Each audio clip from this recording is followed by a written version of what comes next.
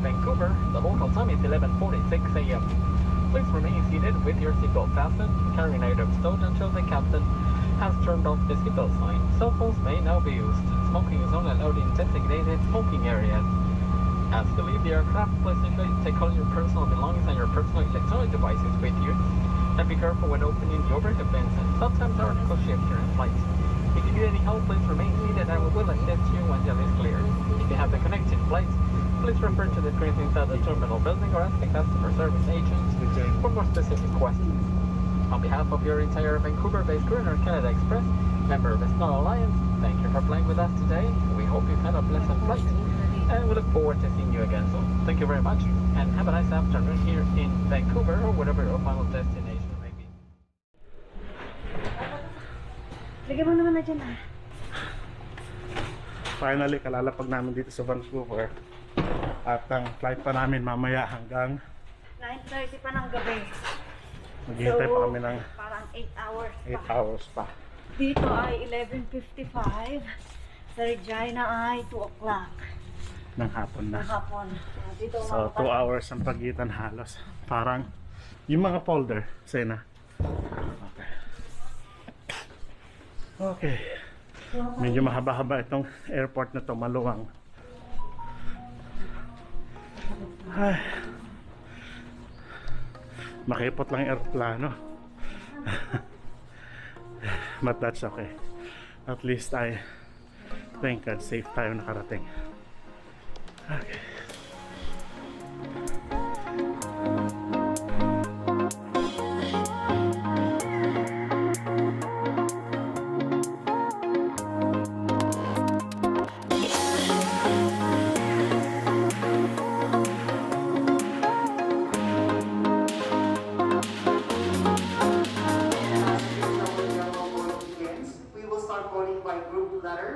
From letter A through I.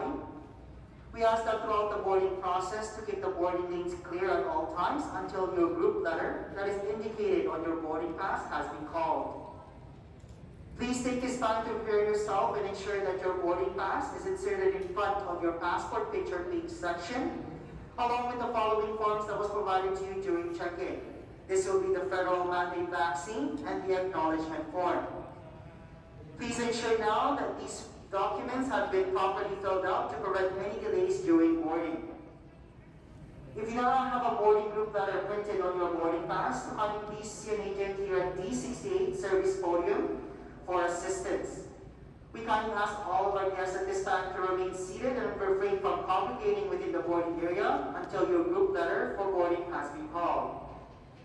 All of us here at Philippine Airlines welcomes you to your flight journey bound to Manila, and we wish you a pleasant flight. As usual, late na naman yung aming flight. Anyway, 30 minutes lang naman, pero mag-i-start ng boarding ng 9:15. Pero ang alis dito ay 10 o'clock. Pero hopefully ay makarating kami ng sakto sa oras at makapag-depart kami sa airport ng 10 o'clock din para makarating din kami ng eksaktong oras sa Manila. So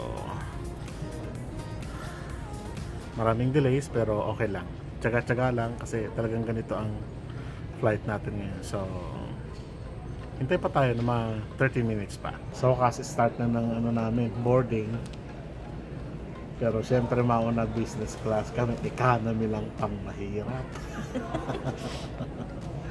Well, okay lang yan. So start na ng boarding. Tatawag na sila. At wala namang business class na pumupunta, puro economy. Ayos sila.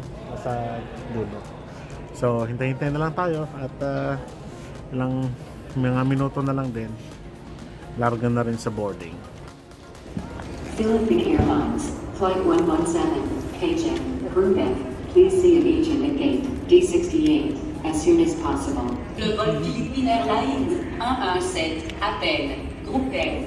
Veuillez vous présenter à un agent à la porte des 68 dès que possible. So,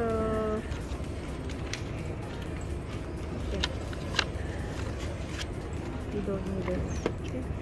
Okay. Thanks. Okay, thank you. Thank you. So final boarding na. Papasok na rin ang plane sa wakas. Tanggalan po ng mask nila. This is the final boarding call form, Group F, for Philippine Airlines, Flight 117 to Manila. Please proceed to gate D68 immediately. Dernier appel pour l'embarquement de groupe F pour le vol Philippine Airlines 117 à destination de Manila. Veuillez vous diriger immédiatement.